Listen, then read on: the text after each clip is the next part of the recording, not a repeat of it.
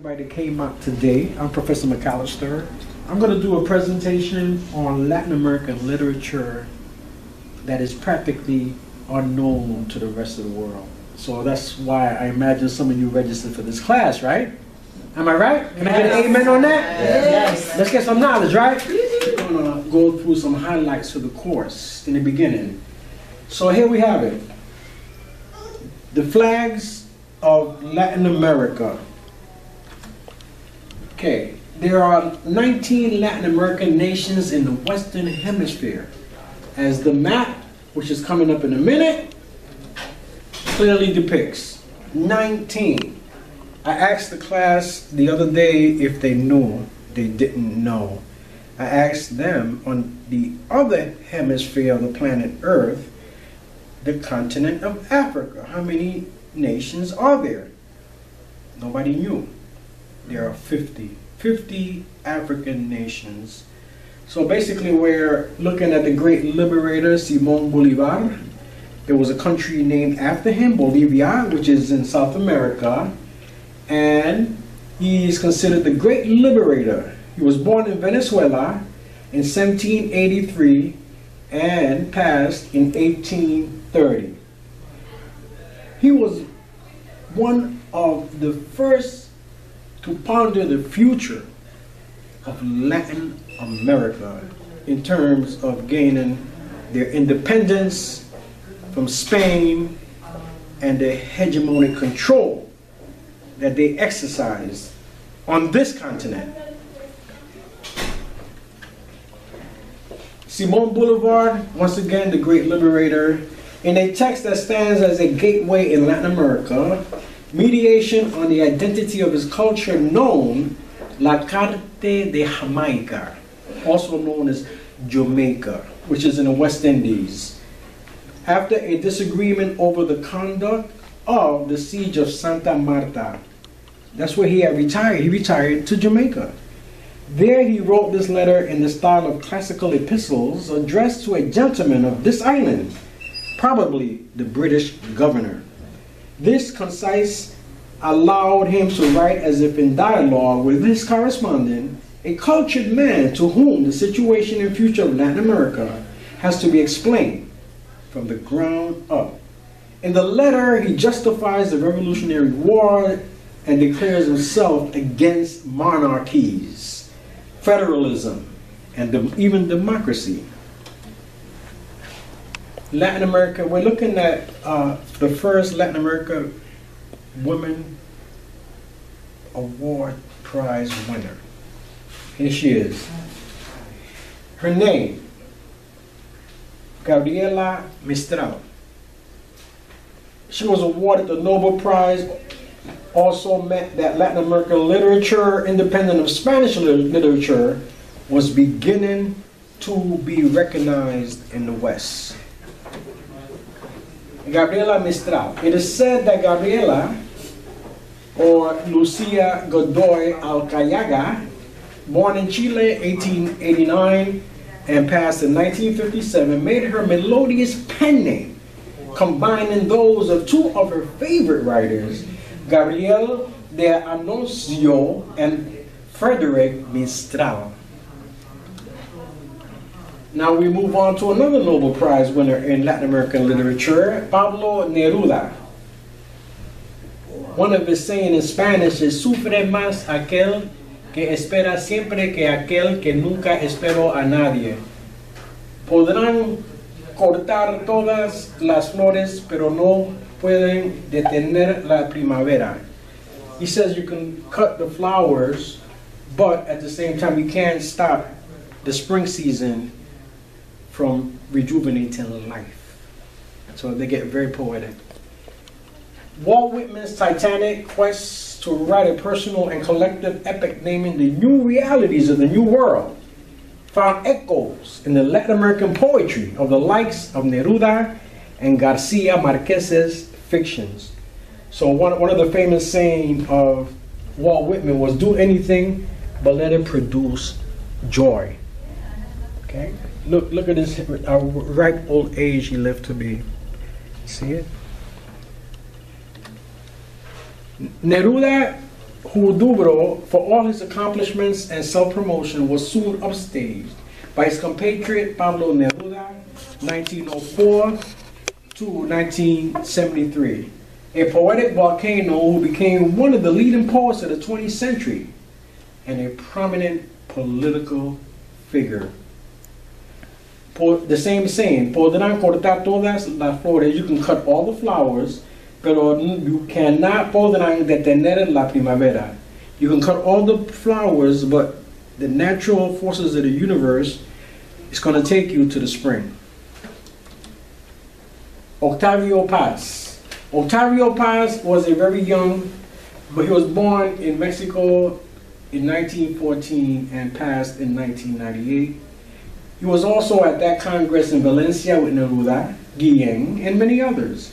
He was destined to become the next Latin American poet to win the Nobel Prize, and Neruda's antagonist, both in poetry and in politics.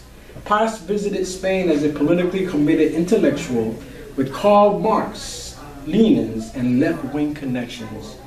One of his first books, No Pasarán, They Shall Not Pass, published in 1936, takes it back as title one of the slogans of the Republican cause in Spain.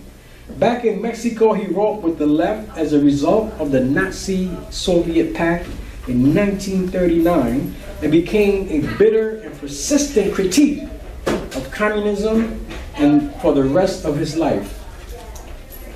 So this course is going for another 3 weeks, so these are other Latin American writers that we didn't get to as yet. So we're going to see if we can expand this PowerPoint presentation and cover more writers. Thank you so much. I'm out. Nothing untouched. My love is open, wide as the sea, full as the snow, flowing from above down below. Every creature experiences me. You ask, how does one know? The air you breathe is an indicator of how my love flows. Give it up for her. Very good. Excellent. Thank you. Tammy Joseph. Okay, as the sun rises into the sunset, the eye still wanders in darkness, and the mind reflects on the past. Go ahead. The inner child awakens. Strange and horrific, vivid thoughts stream through recklessly, while reality wants to break through and sustain. Not only the inner child, but the individual who loves. Time after time, nights after nights, the individual remains tormented by the fact that the inner child no longer wants to endure the pain and agony of the past, but is unable to be set free. Oh, the inner child in me.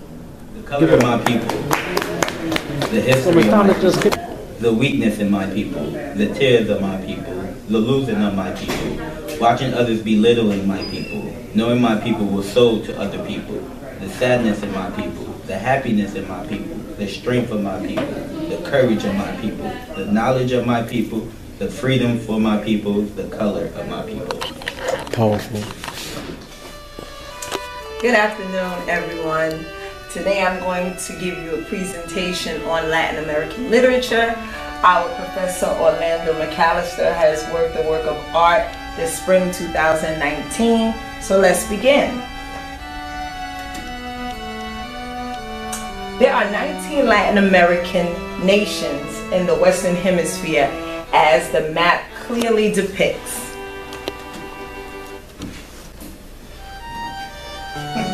One more. Go ahead. Simon Bolivar, the great liberator, was born in Venezuela in 1783 through 1830, who was among one of the first to ponder the future of Latin America. Simon Bolivar, the great liberator, in a text that stands as a gateway in Latin American mediation on the identity of its culture, known La Carte de Jamaica. The liberator had retired to Jamaica after a disagreement over the conduct of the seas of Santa Marta. There he wrote this letter in the style of classical epistles addressed to a gentleman of this island, probably the British governor.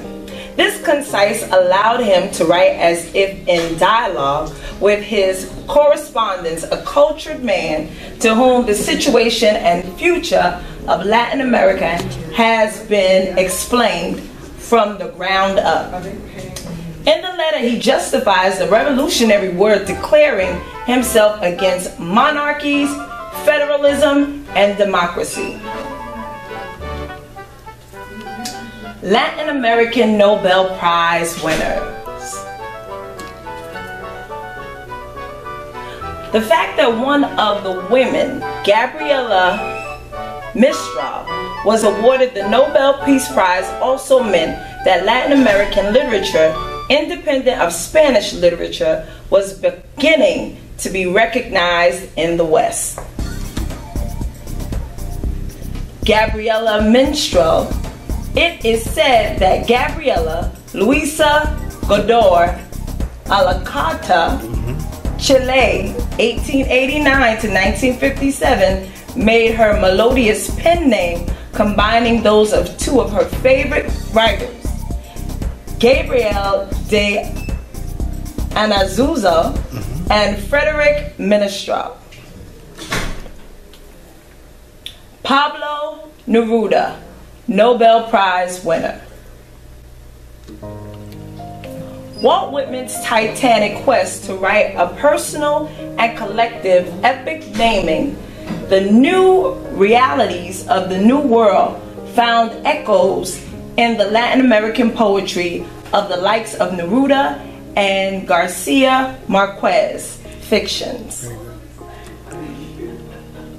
Neruda, who dobro for all his accomplishments and self-promotions, was soon upstaged by his compatriot Pablo Neruda, 1904-1973, a poetic volcano who became one of the leading poets of the 20th century and a prominent political figure. Octavio Paz. Octavio Paz was a very young man, born in Mexico, 1914 to 1998, was also at that Congress in Valencia with Neruda, Gillian, and many others.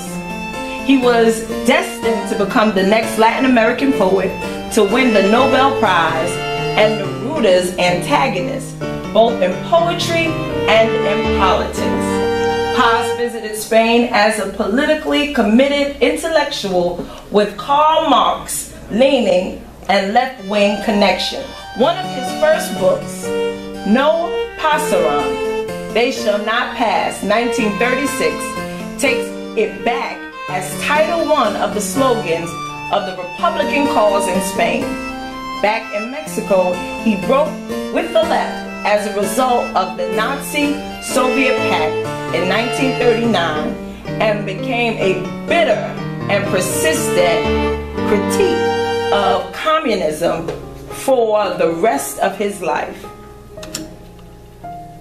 To be continued. Thank you. Tammy Joseph, thank you very much.